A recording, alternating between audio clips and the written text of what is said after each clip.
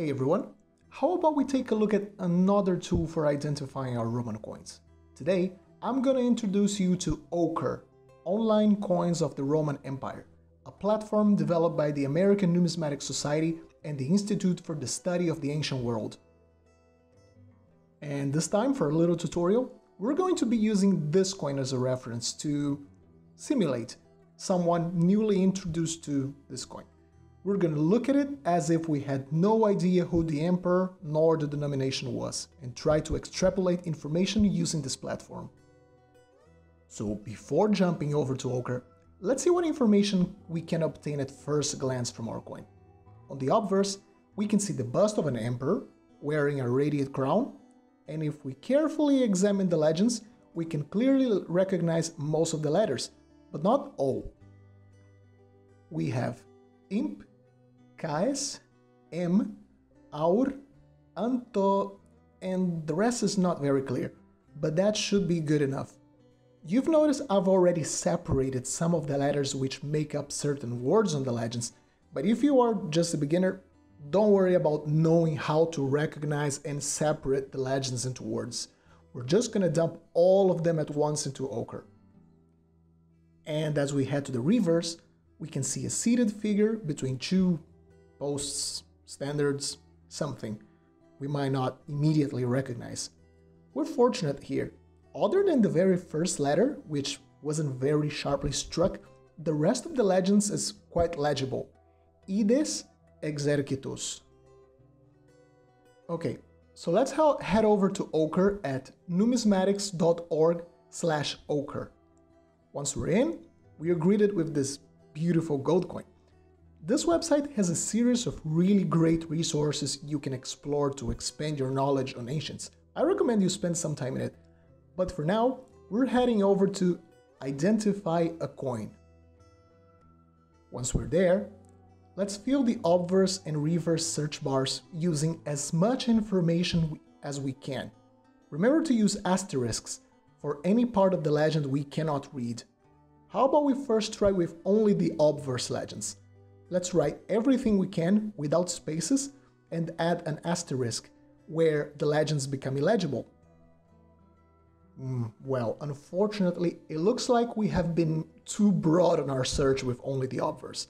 We're given nearly 200 examples, and although the platform offers filters to help narrow down your search, we get 3 different emperors, different denominations. We're gonna have to be a little bit more specific with our search, and probably you will too with your own coins. So, we're back at the previous page, and now we are also filling the reverse field to get a narrower set of coins to look at. We will add an asterisk to the first letter we weren't really sure about, and ides exercitus all together. And there we go.